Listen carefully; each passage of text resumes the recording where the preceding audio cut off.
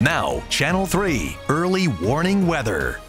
All right, the weather the past couple of weeks and really, late fall has been quite nice to us, but we're going to jazz up the forecast a little bit, and it may not be the way we want it to, really. We're going to get some strong winds on Monday, and it'd be nice to get some snow, and we're going to see that later on the forecast. But in the near term, we got to be watching this storm carefully for some potential power outages on Monday. 7 a.m., we're waking up with some showers across the state. These are going to be some light rain showers, and then once we get closer to that cold front, that's where we're going to see some heavier showers, and you can count on some heavy showers at some point late Monday afternoon into the evening. That's also going to be our time frame for those strong to damaging winds. And on the backside of the system, too warm for any snow showers. So for this round, we are not talking about any flakes, no mixed precipitation, nothing like that. In fact, we see some of the snow melting up in the high country, northern New England. This is going to be a real warm system for us. Temperatures in the 60s on Monday. Tuesday, it gets cooler, and that sets the stage for mixed precipitation up in the hills Tuesday evening. And then for Wednesday evening, I think it's going to be cold enough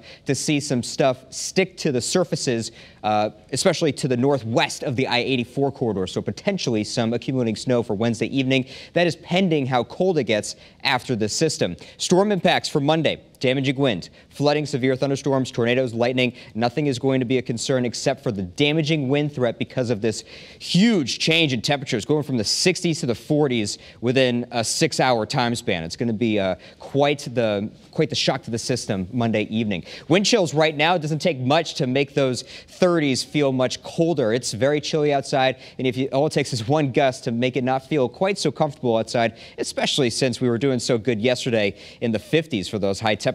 Into Sunday evening, got a little bit of a gust as well. Therefore, we have somewhat of a wind chill for Sunday evening. And then for Monday, there really is no wind chill factor. So what I'm showing you here is the wind gusts. It's going to be in the 50s and 60s. So we're not talking about the wind making it feel cold for us, but the wind is going to be too strong. So in fact, it could cause some tree limbs to get ripped off. For Monday afternoon, see those purple contours on there, 40 to 50 mile per hour wind gusts across the entire state. This model giving New London at this point a 57 mile per hour wind gust. That's too strong. That is going to be enough for potentially some trees to come down. Looking at satellite radar over the past 6 hours, most of New England is clear right now, and that's going to allow for temperatures to drop quite fast for the next several hours. Right now, it's chilly outside, just showed you the wind chill. As of right now on the thermometer, most places are below freezing. It's a seasonably chilly evening for us across New England for this December day. Normally for this time of the year, we're looking for a high temperature of 45 degrees. Low temperature on average is 28 degrees.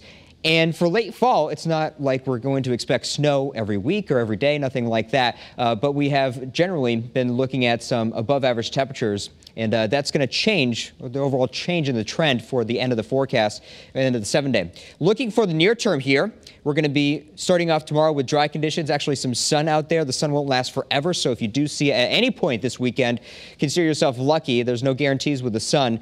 Some thin high clouds, definitely a possibility. But what's nice about the weekend is that we're completely dry. We're dry until Monday. Low temperatures for tonight, down to 25 degrees in Hartford. It is going to be a chilly evening for us. We're waking up tomorrow, and we got the winter gear on yet again. Maybe not so much in the afternoon if you're able to get some sunshine, but we're looking at a seasonably chilly weekend ahead for us. Probably, bundling up a little bit. And then Monday, it's just going to be way different. So we're not really wearing a winter coat, but we're wearing something waterproof for sure. 42 degrees on Tuesday. Mixed precipitation, tail end of that system on Wednesday, accumulating snow possible. And it looks like we got another storm down the pipe on Friday. The weather is going to get active once we get to the work week.